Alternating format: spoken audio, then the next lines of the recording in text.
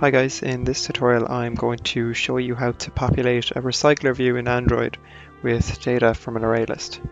So if you want to just create a project and come to your first resource file that you're going to be using, so your first layout, you want to just add a recycler view. Now pretty much everything we need in our main activity is the recycler view. So the next thing we're going to do is create a resource file for the list items. Now we'll just call this list items. Now this XML class is only going to be used to show the name of a user. So what we're going to do is we're going to make it wrap content, and we're just going to add two text views in here as well. So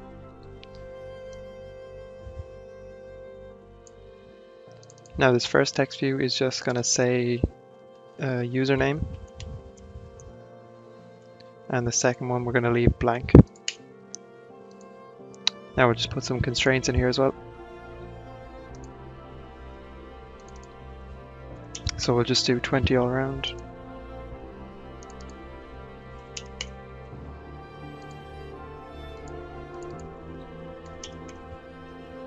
And we'll do the same for the other one.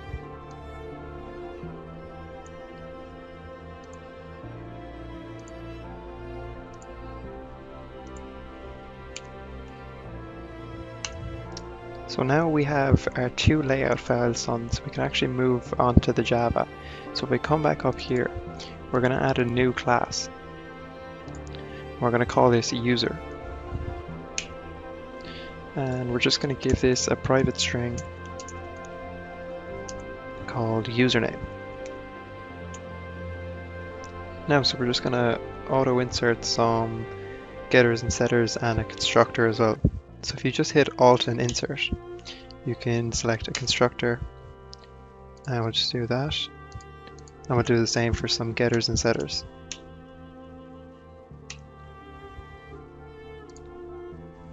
Now, so that's the user class complete. The next thing that we want to do is create an adapter for our recycler view. So let's create another class here.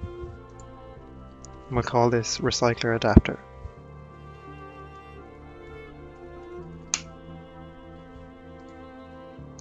So our adapter needs to extend RecyclerView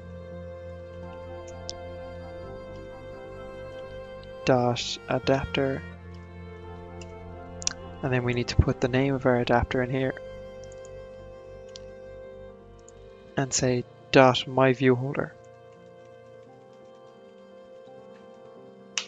Now if you just click here, a little red light bulb should pop up here, and we can implement the methods that we need. So if we click this and click OK, now we have all the methods that we need to override in this class to make it work. So the first thing that we're going to do is we are going to make a private array list. And this is going to be of type user, the user class that we made. And we'll just call this users list. Now, so let's just make a constructor. So it's a public recycler adapter, and it's going to take in an array list of type user.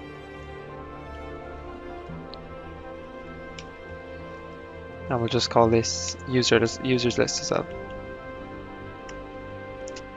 Now, so this dot users list is equal to users list. So this is basically saying that when we want to create an instance of our recycler adapter, we need to pass it a list of users. So the next thing that we have to do is add a new class inside this, and this is called myViewHolder. And once again, it needs to extend RecyclerView dot viewholder.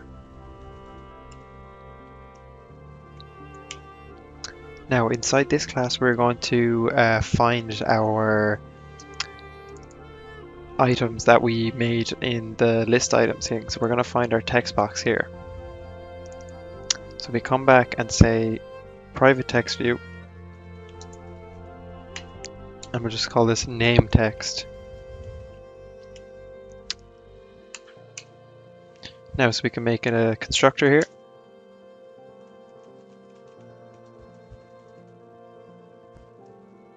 And this takes in a final view, and we'll just call that view.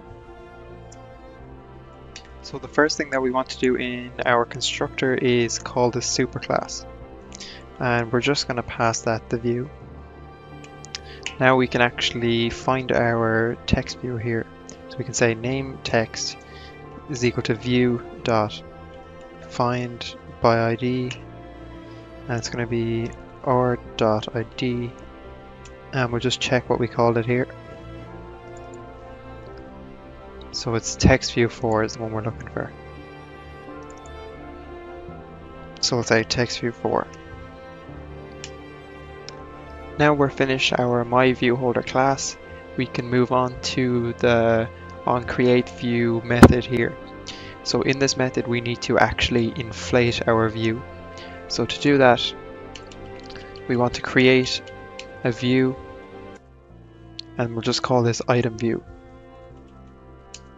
And we'll equal this to layout inflator, and we'll say dot from, and we need to get the context of the parent class here, so we'll say parent dot get context. Now we can say dot inflate, and we're looking for our list items XML class now. So we can say r dot layout dot list items, and we're going to pass this parent, and we're just going to say false. Now, so we just need to return this result, so we'll just say return new myViewHolder, and we'll just say item view. So now that we have our onCreate sorted, we can move on down to the onBindViewHolder. So in here we can actually change the text of our text view. So what we can do is we can find the position in the array of a user, and we can get their name. So we're going to say string name is equal to users list dot get, we'll say position, and then we want to say get username. So now we have the user's name stored in this string here.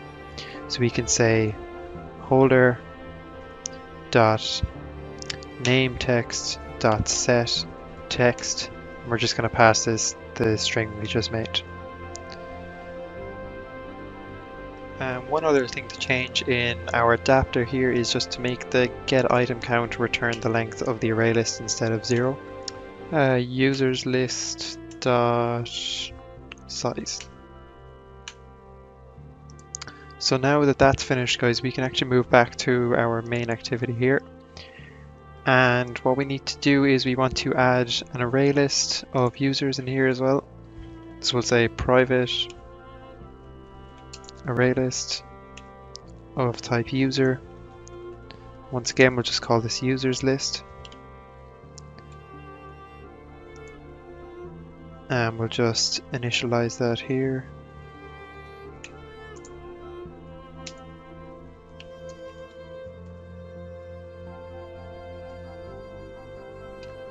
Now, so I'm just going to make a method called setUserInfo. So this is just going to put random information into the array list, but you could be getting it from call to a REST API, or you could just have this stored somewhere else. So I'm just going to create a method here, and I'm just going to hardcode some values in. So I'm going to say userslist.add new user, and we'll just call this guy John. Now, so I'm just going to do this 2 or 3 times.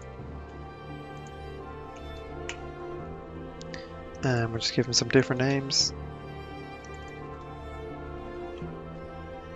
Now, so the next thing that I want to do is I want to create another method that sets the adapter for our RecyclerView.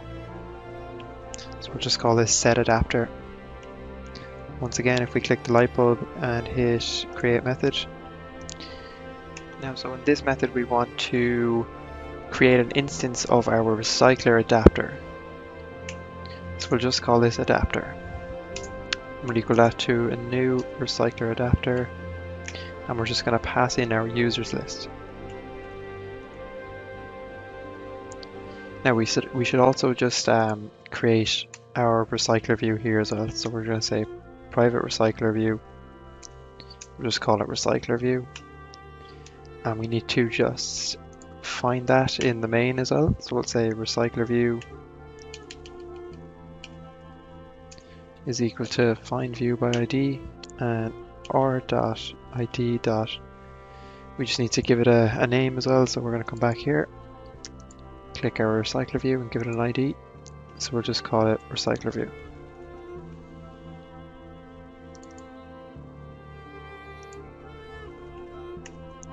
Now, so if we come back to our adapter method here, there's three things that we need to set for our recycler view.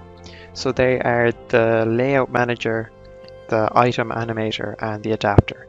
So the first thing we're going to do is create a layout manager. So we're going to say recycler view with a capital R here, guys, and we're going to say dot layout manager, and we're going to say layout manager is equal to new, and we want to say linear layout manager, and we're just going to pass this context. So we're going to say get application context.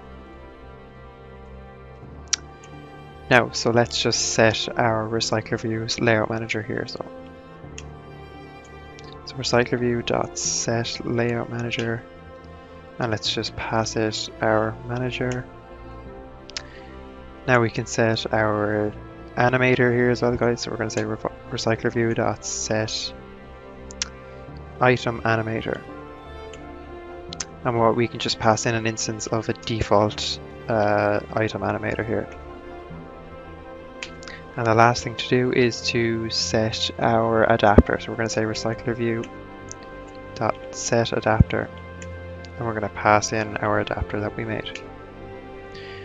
Now, so that's pretty much everything, guys. So we're just going to quickly run this to make sure that it's working fine. So guys, as you can see, we got the username and John, Bob, and Alice. So these are three of the different list items. So they're all in the recycler view now. So if you added more names, it would populate the full recycler view, and it'll actually become scrollable as well. So that's pretty much the end of the tutorial anyway, guys. I hope that you're able to set up your own recycler views and stuff. And if you have any questions or anything like that, just leave them down in the comments. Thanks for watching.